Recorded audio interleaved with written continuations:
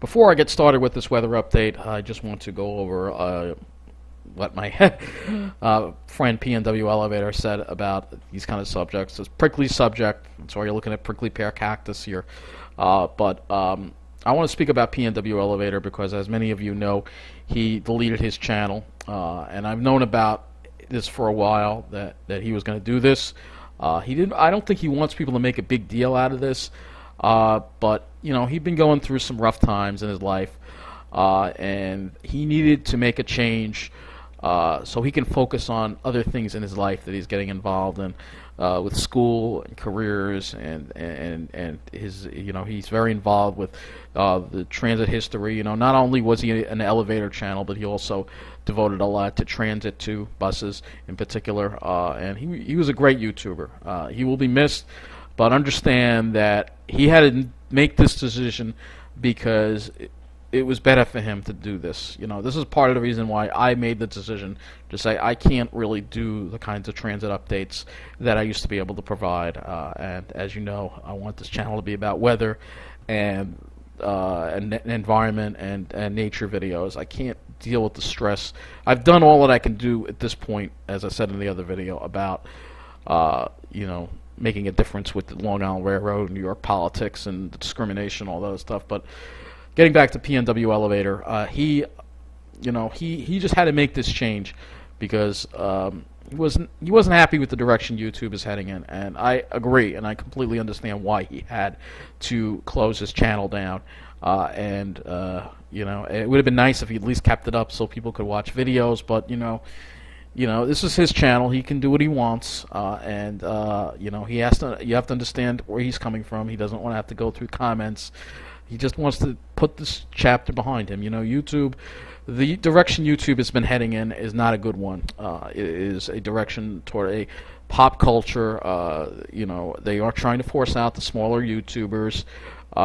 They're making it very hard for people to make money. YouTube is becoming another corporate mouthpiece, unfortunately. Certainly not the kind of vision that the founders of YouTube had, for sure. You know, I don't want to get into too much on this. Again, I've taken up enough time as it is. I don't think PNWelevator wanted me to make a big deal out of this either.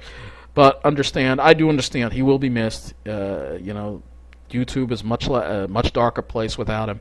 You know, but I don't want to spend too much time on this. But understand once again that PNWelevator made this change because he felt he needed to do something so his life could be better. All right, and he's going through some rough times. He's going through many of the same kind of discrimination and bullying that I've gone through and other people have gone through because we're different.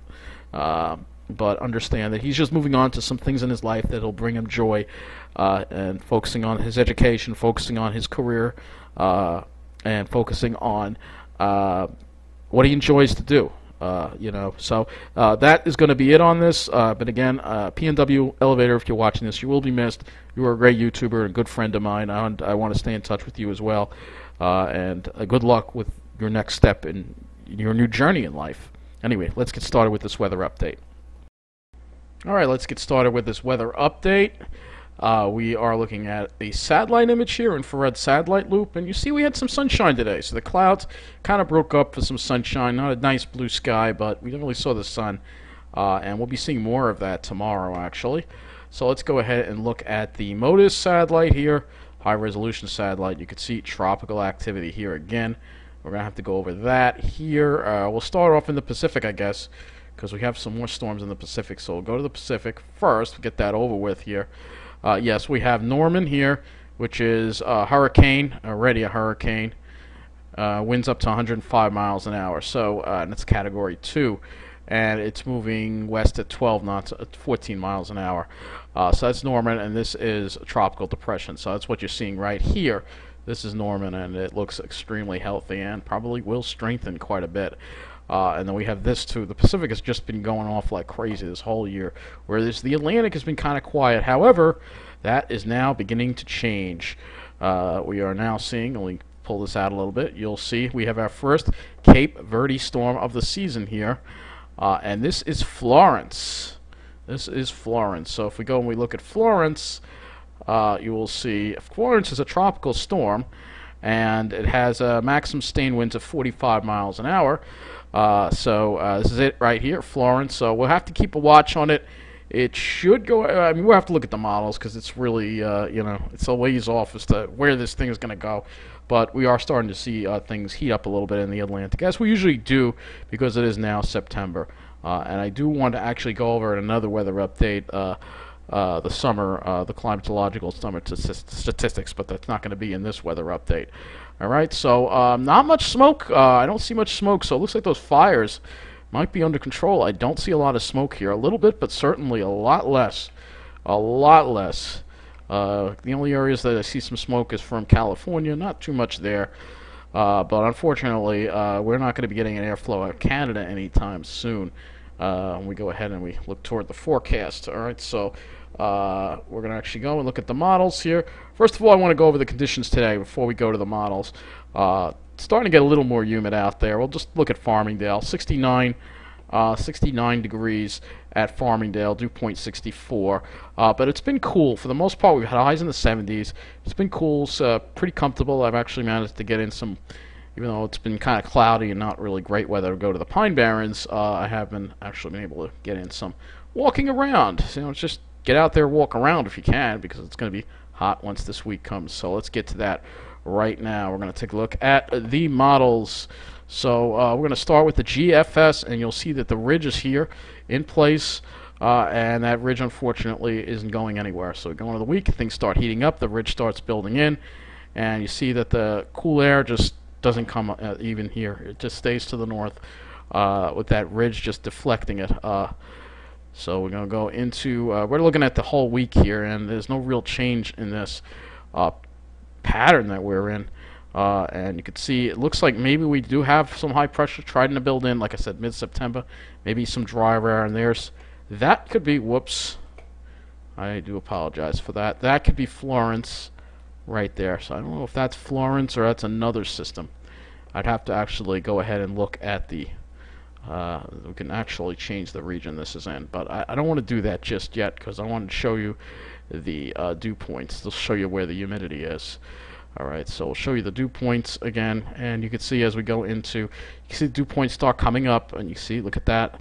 You know, the same story, eastern half of the country in real humid air, and we're going to get back into it this week, and we're going to be struggling again with it again. Maybe next weekend, you see we might get another backdoor type of front situation like what we had this weekend, and then the humidity comes back again, and we may not see relief until mid-September at this point. That ridge just doesn't, you can see the ridge clearly, it doesn't want to go anywhere. This is the problem that we're dealing with.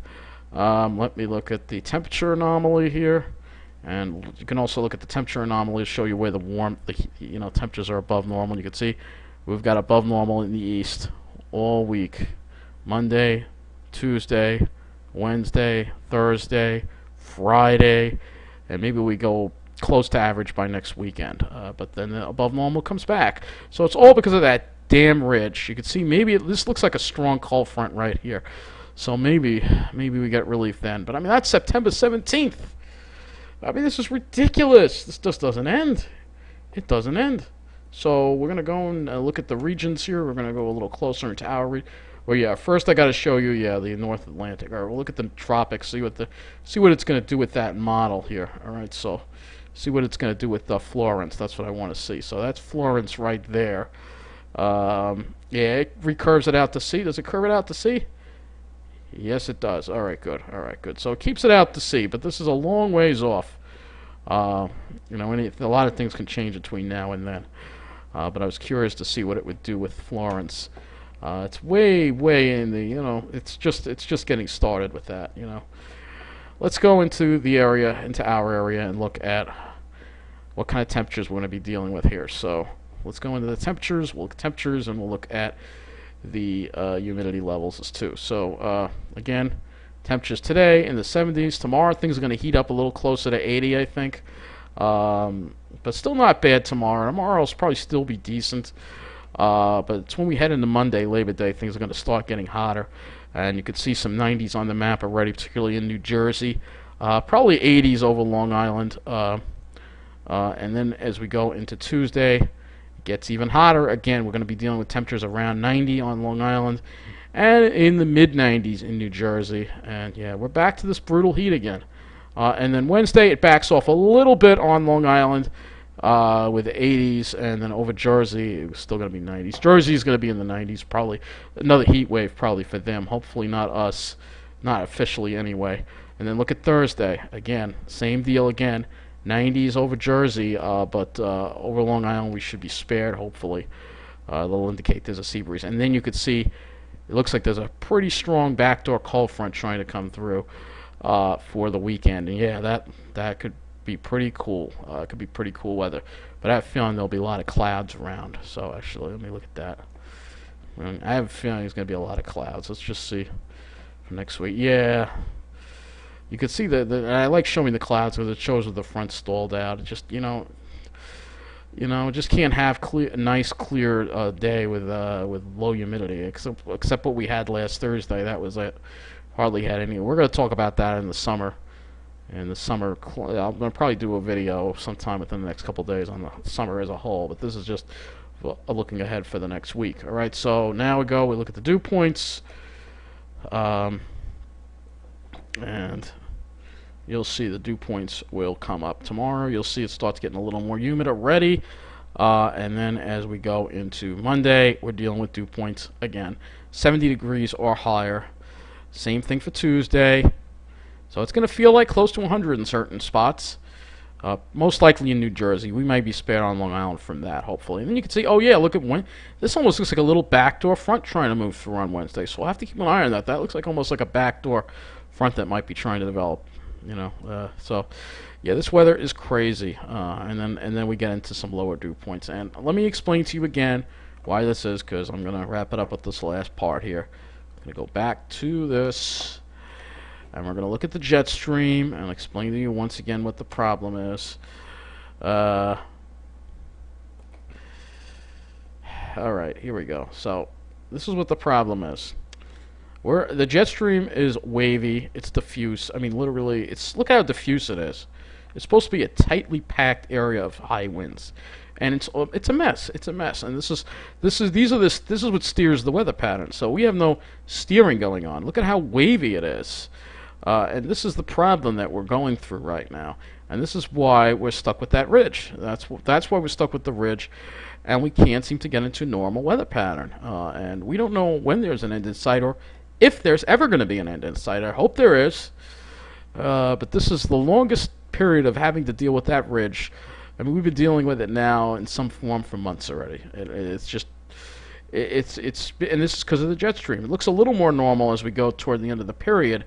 You start to see a little more of a west to east flow to move things along, but this is toward the long range, right? And models change a lot over time. They're not, toward the end of the period, they're not always the most accurate.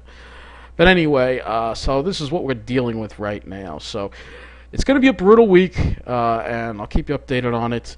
And that is going to conclude this weather update.